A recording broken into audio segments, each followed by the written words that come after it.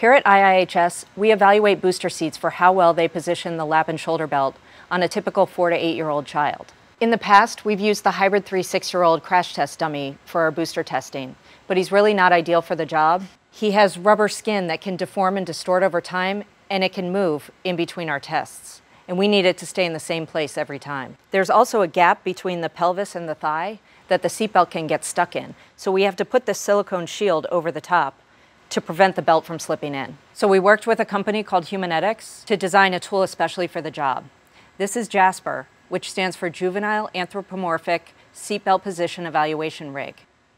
We extended the pelvis into the thigh so that we can position the lap belt and it won't get stuck. And with JASPER, we printed the scales directly on the chest and the pelvis so we can read the measurements right off the device like reading off a ruler. Because JASPER is 3D printed, it makes him a fraction of the cost of a crash test dummy, which makes him more accessible to the booster manufacturers.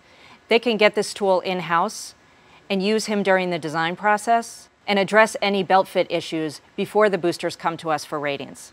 This is the first time we've used a 3D printed device here at IIHS, and we're excited about the technology because it allows us to customize tools and do it inexpensively and quickly.